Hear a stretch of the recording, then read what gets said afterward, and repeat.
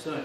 Om Namo Bhagavate Vasudevaya. Om Namo Bhagavate Vasudevaya. Om Namo Bhagavate Vasudevaya. Om Namo Bhagavate Vasudevaya. Om Namo Bhagavate Vasudevaya.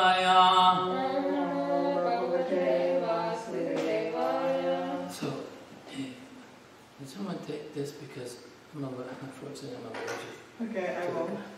You can get it. Thanks. I collect all those. There you go. Thank you. Narayanam namaskritya Narayanam namaskritya Naram chaiva narottamam Devim Saraswatim Vyasam Devim Saraswatim Vyasam Tato Jayam Mudiriye. Before reciting Srimad Bhagavatam, which is our very means of conquest, we should first offer our respectful obeisances to the Supreme Personality of Godhead, Lord Narayan. First offer our respectful obeisances to the Supreme Personality of Godhead, Lord Narayan. To Narayan Rishi, the supremmost human being. Mother Saraswati, the goddess of learning. To Srila Vyasadeva, the author. To Srila Prabhupada, our spiritual master. Nama Om Vishnu Vadaya Krishna Vasaya Bhutale Srimati Bhakti Vedanta Swami Tinamane Namaste Saraswati Deve Gauravani Pachanya Nivasesha Sunyavadi Pastikali. So we're in Canto 2 and Chapter 9, Answers by Citing the Lord's Version, Text 13. Is that what's on the board? Yes. Okay. Let me get this open here. Brajesh Nubir. Is that right? Rajesh Nubir. Yes. Ya. Parito. Virajate. Brajesh Nubir Ya. Parito. Virajate. Lasad. Vimana Valibir. Mahatmanam. Lasad Viman Navabi. Excuse me, I'm sorry. Lasad Vimana Valibir Mahatmanam. Lasad Vimana Valibir Mahatmanam. Vijotamana. Pramadotamad Yubir. Vidyotamana Pramadotamadubir.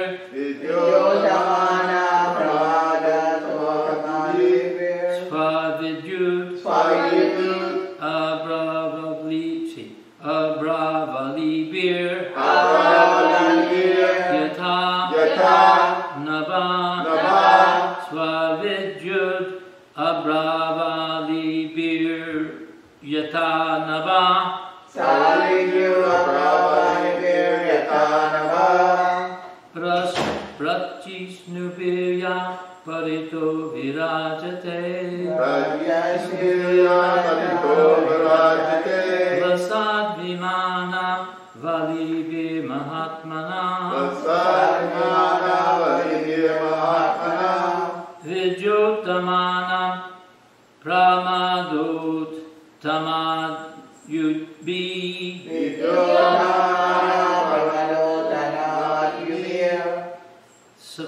Savidyud Savidyud Abravalibir Yatam Nava.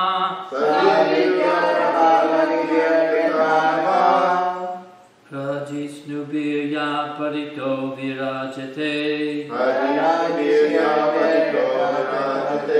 Lasad Vimana Vilibir Mahatmana.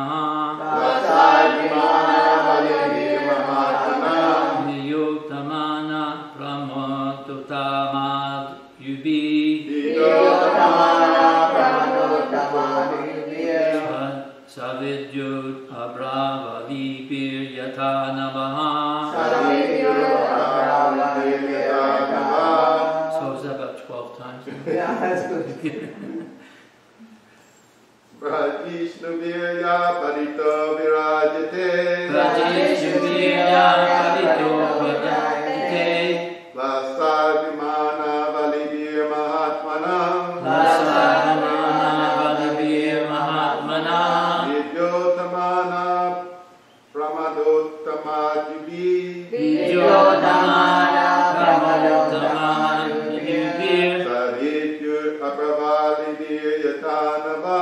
Savidyut apravalibhir yatanava. Brajishnubhirya parito virajate. Brajishnubhirya parito virajate. Laksarvimana valibhir mahatmanam. Lasarvimana valibhir mahatmanam. Vidyotamana pramadottamajubhir. Vidyotamana pramadottamajubhir. Savidyu abhira valibhir yatanava.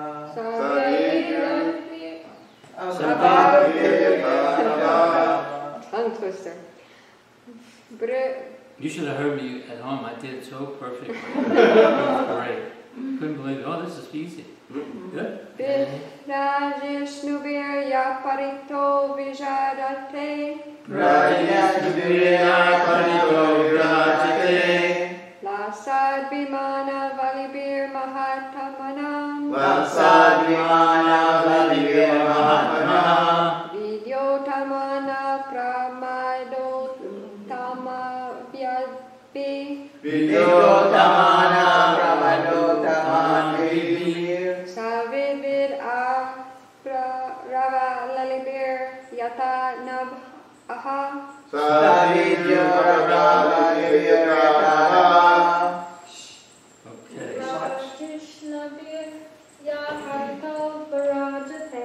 Brajishnubhirya parito virajate. Lasadvimana valibhir mahatmanam.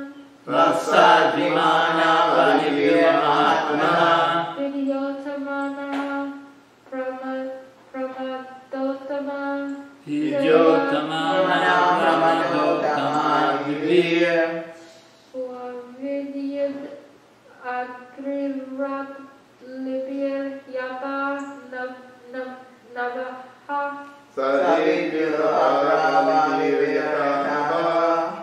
Perfect.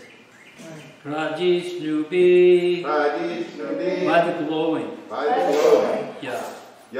The Vaikuntha Loka. Parita. Surrounded by. Virajate. Thus situated. Lasat. Brilliant. Vimana. Airplanes. Avalibhi. Assemblage. Mahatmanam. Of the great devotees of the Lord. Vidyotamana. Beautiful like lightning. Pramoda. Ladies. Uttamam. Celestial. Adjubi. By complexion. Savidyut. With electric lightning. Abravalibhi. With clouds in the sky. Yata. As it were. Nava. The sky. The translation by Srila Prabhupada. The Vaikuntha planets are also surrounded by various airplanes, all glowing and brilliantly situated. These airplanes belong to the great Mahatmas or devotees of the Lord. The ladies are as beautiful as lightning because of their celestial complexions, and all these combined together appear just like the sky, decorated with both clouds and lightning.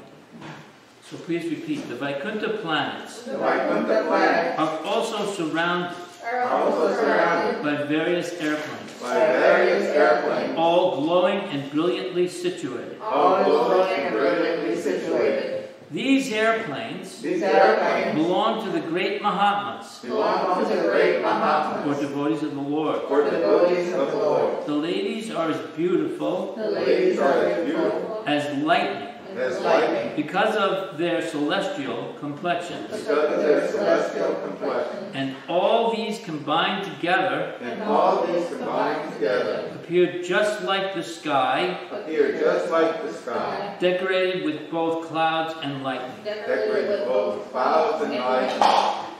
Can someone turn the page on that book over there? Prabhu's book. Thank you.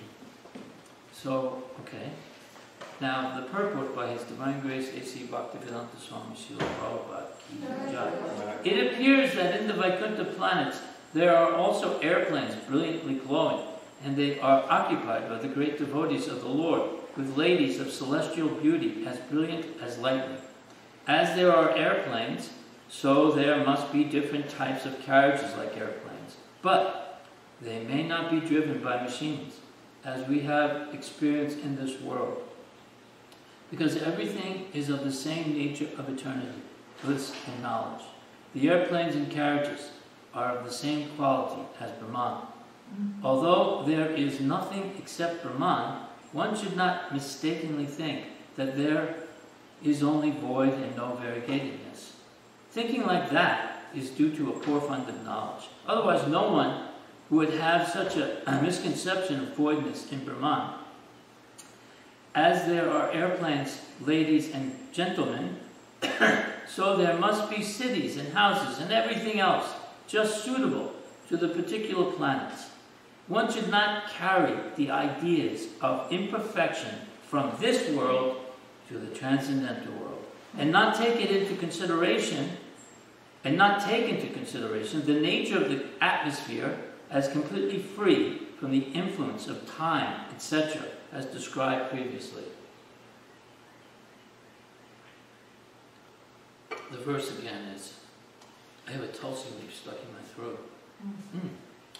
The Vaikuntha planets are also surrounded by various airplanes, all glowing and brilliantly situated. These airplanes belong to the great Mahatmas, or devotees of the Lord. The ladies are as beautiful as lightning because of their celestial complexions, and all these combined together appear just like the sky, decorated with both clouds and lightning. So what's being described here is an actual revelation of, Lord Brahma, after his austerities and tapasya, he's all of a sudden the curtain's been lifted and he's being allowed a vision of eternity, of reality. And I was thinking about this last night, that often it's said, I grew up in a Catholic background, but I'm sure pretty much all Christians or any denomination, generally speaking. I don't know what the atheists say, but at a wake, after someone passed away, the standard line is, well, they've gone to a better place. Well, what is that better place? What does it look like? Is there any description? I mean, and I don't mean anything derogatory towards any of the other bona fide religious systems, but in Catholicism, I remember seeing a stained glass window in one of our churches. I think it was the Miraculous Medal or Sacred Heart. We had three. We had St. Anthony's, and the Italians would all come for that big feast every fall to St. Anthony's. That was a big thing. They'd all come from Brooklyn. So, and then Sacred Heart and Miraculous Medal. On one of these stained glass windows, they had a picture of the Father sitting in a big throne, with long white hair, long beard, and his face was like sunshine. And clouds everywhere, and then there was Jesus, and above was the Holy Spirit, or the Holy Ghost, which was like a dove. That was what we saw. And so, you would say, well, what is it like there? Well, I remember one nun telling us at catechism class that you'll all get to go and be angels. Wouldn't you all like to be angels? And out of a class of about 15 people, we were all about, preteens, maybe 6th grade. Yeah, so I don't know what age that is, I can't think. But they said, 12, 13. okay, yeah, so they said, well, she said, wouldn't you all like to be one? And I went, yeah! I was the only one. I was like, what? And she was surprised too. I mean, I think, wow, you get wings, you could fly. But I think the thought of being an angel, like this age, I want to be, a rebel, be good. But that's not the kind of angel we're talking about. So, and then you have other traditions. I mean, I remember reading, and again, not to be, it's not a good idea to try to promote Krishna consciousness by denigrating someone else. So, but I'm just making the point that I remember reading something when Billy Graham came to Atlanta in the early 70s, like 72 or something, 73, and of his speech was in the Atlanta Journal-Constitution, and he said the day of the rapture, when Jesus comes again and establishes heaven on earth, that all the Christians that have been left behind will now rise up out of the graves. And I'm thinking, that sounds like like some kind of zombie movie or something. People coming up out of the graves. I mean, so, and then there was another incident where the Seventh-day Adventists, I think it's the Seventh-day Adventists, they're right down the road from the Atlanta Temple, and they invited us over one night, and they had this huge mural on the wall, and I think they're the ones that say there's only 300,000 families on the planet that are qualified to go to the kingdom of God. And on the wall there was like a big painting of a scene from like a suburban middle-class family sitting down at dinner with like a roast beef and all the vegetables, and the father and the mother and the 2 kids, at, say, like in the 60s version of, Leave It to Beaver or something. And then over here was the exact same picture, but it was more glowing. And I said, so what is this? He said, well, that's heaven. And it was exactly the same as the picture of people. And I said, so it's like, like when you see a movie, with the old-fashioned movies, the films, so, there's frames, and each frame you see like people, and you're moving like this, and you're changing, and then you're, so so in other words, they got stuck on that one frame. You're going to be always 12 years old, your sister's always going to be 9, and you're always going to be that. It makes no sense. I mean, and what was so good about that? But, and the only reason I'm saying this is because they just have a poor fund of knowledge. It's not that they're bad.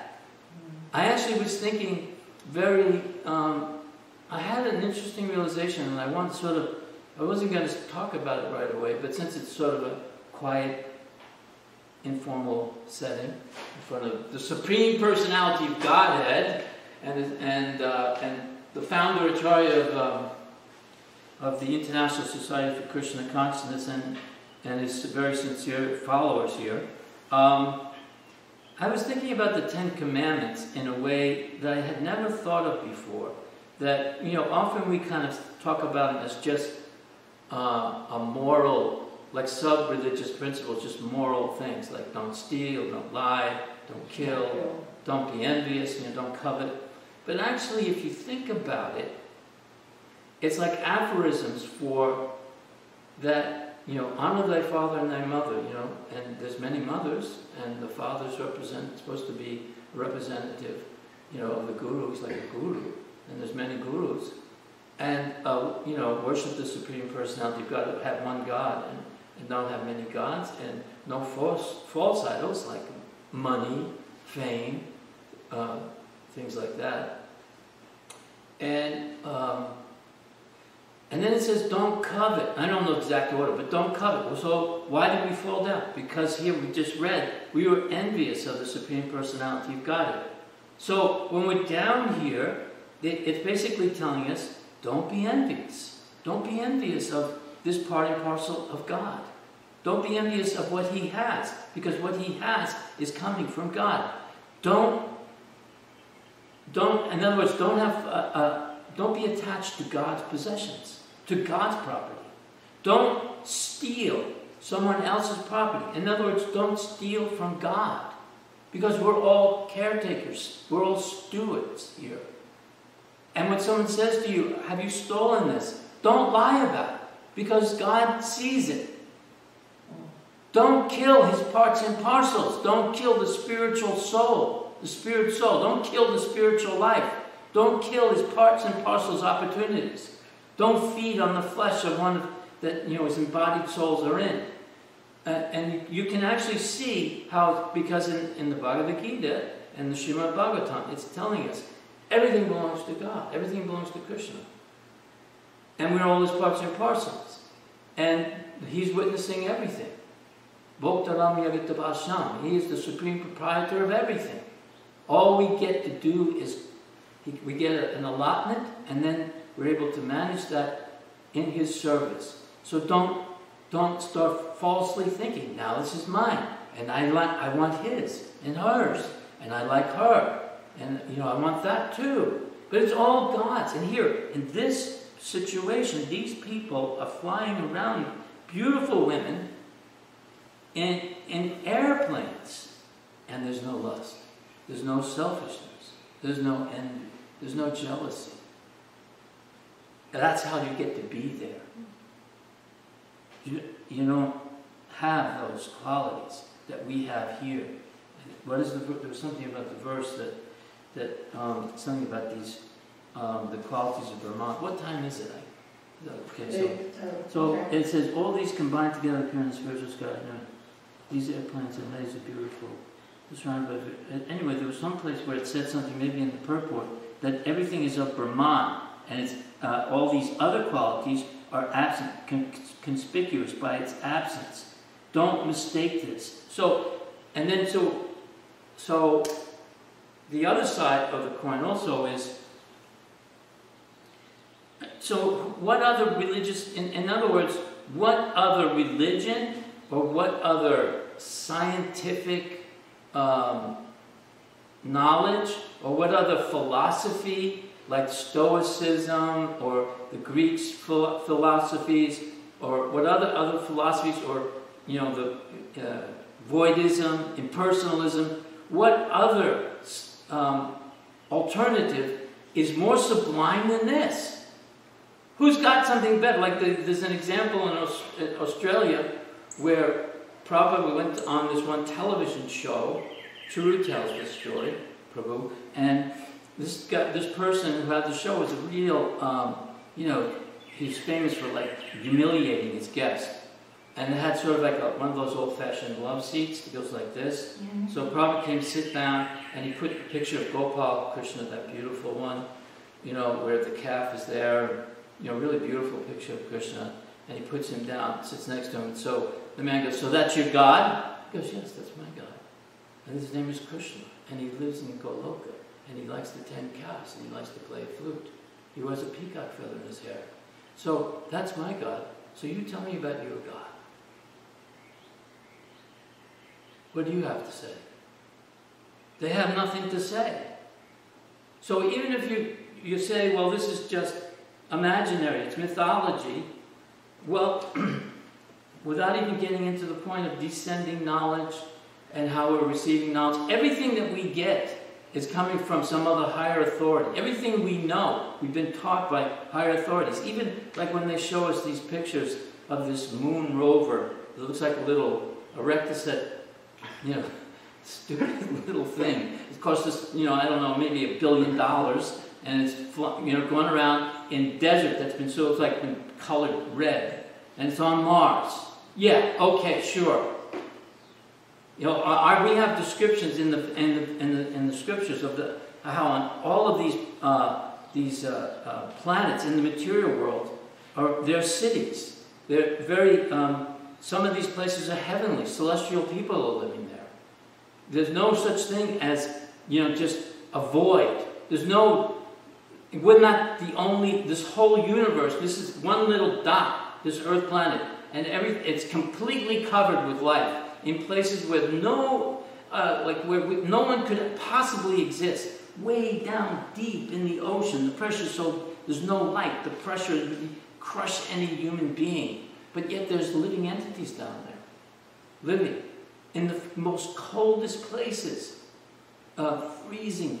In Antarctica, there's living entities in the ice. There's living entities everywhere on this planet. But yet, once you get out of our, the oxygen and past this point of the Earth, everything is dead. That's just insulting. If you're a theist, that God can't create, and this is just some random thing that's happened to you. But what is it, and what's going to happen at the end? Well, you're going to go into the earth, your chemicals, and it'll all just be churned up, and you'll be, and help fertilize the trees. There's no. So why should I follow any kind of rules? Why should I not just do whatever I want whenever I want? Why is there any kind of order? Why don't we just randomly do whatever we feel like doing? Why do we try to keep some kind of system of respect for one another and have laws?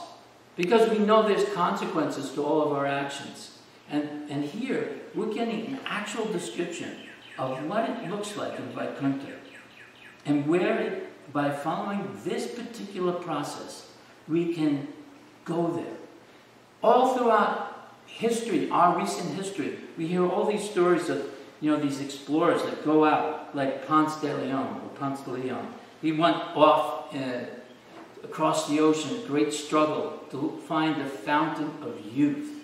There was a rumor, there's a fountain of youth, and he went through the swamps of Florida, mosquitoes, snakes, alligators, trying to find the fountain of youth. Then there were the Cortez and those fellows went over to South America looking for the city of gold, El Dorado. There's people constantly looking for the Ark of the Covenant, or the Holy Grail. When you drink of the Holy Grail, you become eternal. They're all looking for this, and Ark of the Covenant, all knowledge is contained. Constantly searching for everything that we already are. We are always young. We are always blissful. We are eternal. We never die. It's all within us. You don't have to, any great endeavor. You don't build machines and try to get off into space. And if you ever saw the little capsule that came back, so-called, came back from the moon, and you know that it had to go through this radiation field, and you see this thing, it's like a tin can with some plywood. That thing wouldn't last a second. It'd be just a crisp, just a little piece of some dust. And they said that they flew through that field of radiation and made it to moon and back. It's just, we're being sold, and a bill of, goods here, not good goods. Here's the truth. Here's everything everyone is looking for in these books. That's what Prabhupada's given us. And he's given us the process on how we can actually go there and live like that. Flying in a plane used to be really fun. Now, flying in a plane, you got to take off your shoes. You got to go through some x-ray machine. We got to check you out. Then you get in the plane, and there's no room to move. You're in a cattle car. It's like a Greyhound bus in the sky. You have to sit like this. Go back a little bit like that. Get some loud kids screaming next to you. It's awful. There's no. Here they're flying in planes. There's a description of a plane that Kardamamuni that we're going to read in a few months. And this was within the material world. What to speak of these spiritual planes. Because there's no fuel problem, and there's no, extra fees for the luggage. There's it's everything that we think is wonderful and great, trying to imitate, is already there, and we belong there. We made a mistake. We were a little envious. Now we make it up and stop being envious. It's not easy. So there was this story of Karma Muni. It's coming up. Karma Muni was he's one of the original Prajapatis. So, hold on a second. He had to produce some children. That was his order from Lord Brahma, or from his father. I think his father might have been Daksha. Can't remember. But so he starts performing. But he's very serious about getting out of this karmic action, reaction. He wants to get out. He really understands the higher plane, but he has a responsibility to produce children. He's been given that instruction. So he sits down and he performs great austerities on the banks of the river Saraswati for like 1,000 years or something. This was in a Satya Yuga. And then the Lord comes to him, and he's amazed. He's so beautiful. And the Lord is standing on the back of Garuda, floating there. And it describes how beautiful he looks, and the jewelry, and how glowing he is. Which, going back to what the Catholics say about the face of Jesus, it says in the Shri Upanishad, you're praying, please remove that your glowing effulgence so I can actually see your face. So, but the white hair, maybe that's a Dvaita Acharya, I don't know. We got everything. So, so the Lord is pleased with his austerities, and he says, I know your heart. I know what your desires are. The day after tomorrow, I believe it's Swayambhuva, who's the emperor at this time. He's going to come to visit you with his wife. They're both very, very qualified, and they have a very beautiful daughter who will be a good wife for you. She's qualified, and you will accept her as your wife. You will fulfill her desires for children, and then I will appear in her womb, one of my incarnations, which is Kapila, to give knowledge. And so this happens. In 2 days, all of a sudden, Swayambhuva Manu and his wife, I wish I could remember her name. Anyway, they come. The daughter's name is Devahuti, and apparently she's so beautiful that one of the Gandharvas, I think it might have been, I think his name is Vishwarupa or something like that. He's flying over, and it says in the description of these palaces, and they're like 7 stories high. They're skyscrapers is not a new thing. That was, back then. And she was on the roof playing with a ball, and he was so attracted to her, he fell out of his plane. Prabhu said it might have even been a helicopter. So that's how beautiful she was. And so she comes, and everything is arranged, and so she's serving him very nicely, but he's an ascetic. And so she completely surrenders herself to him and does exactly as was required, just the way, and forgetting about her appearance. Her hair becomes matted, her body is covered with dirt, her clothes are just like rags, and after some time, Karma Muni, he realizes, because he has the ability to understand someone's heart, he realizes she's very unhappy, and he knows why. And then he says to her, he asks, is everything, would you like to have, the children? And she says, yes, my Lord, whatever pleases you. So he says, go and take bath there in the Bindu Sarovar lake, which is part of the river Saraswati. Bindu Sarovar is a lake that was created by Vishnu's tears. She dives in, and when she dives in, there's a mansion there with 1,000 beautiful celestial girls that all smell like lotus flowers. And they're there only to serve her. They bathe her, and they apply ointments and sandalwood pulp all over her. They clean her hair. They give her nice, beautiful cloths to wear. Decorate her body with jewelry so that she's now and then they provide her with some Ayurvedic drink that it says it's an intoxicant, but it's not liquor, or it's not intoxicant in the sense that we think. It invigorates her, it gives her energy, and she comes out, and then he, by his mystic powers, creates a palace, but it's an aerial mansion. This is an airplane, a palace that flies. You know, they're making a big deal out of these planes now, that down in what was the luggage area, they make these like 2-room, 3-room little apartments. Have you seen pictures of these things? They have like, they're like $15,000 a pop, you know, to go one way. And you know, it's just a little room, you know, very small for one room, and then a little bedroom and a little kitchenette, and you got to pay a lot of money. But he built a mansion. It was 7 stories high. There were lakes with swans and pigeons and beautiful birds and lotus flowers, everything.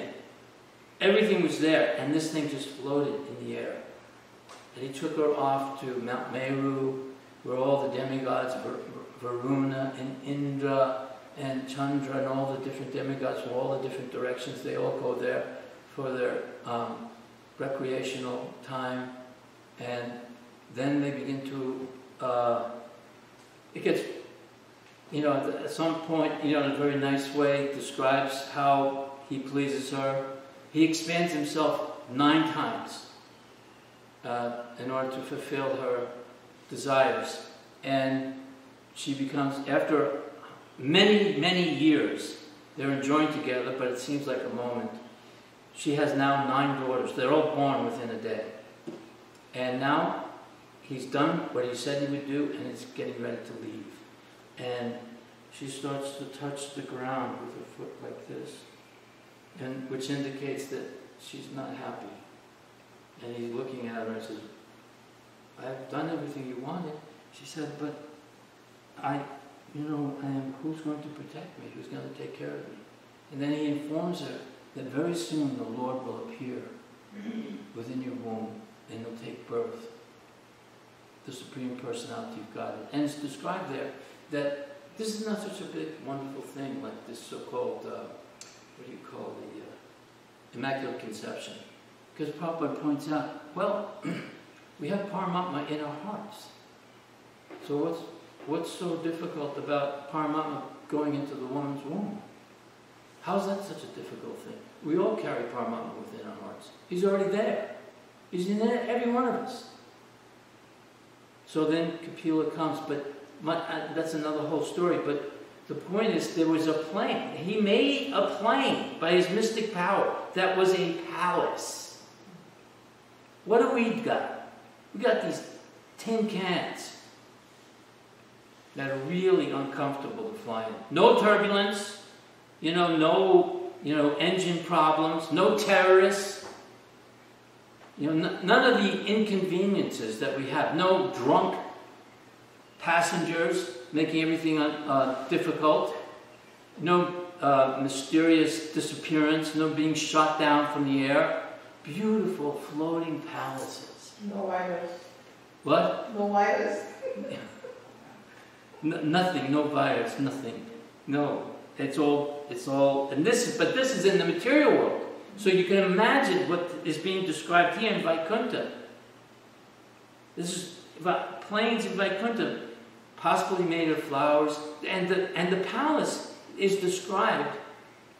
The floor is emerald, and decorated with coral daisies. The dome is sapphire, and it has a golden top to it. Sapphire is like a blue gem.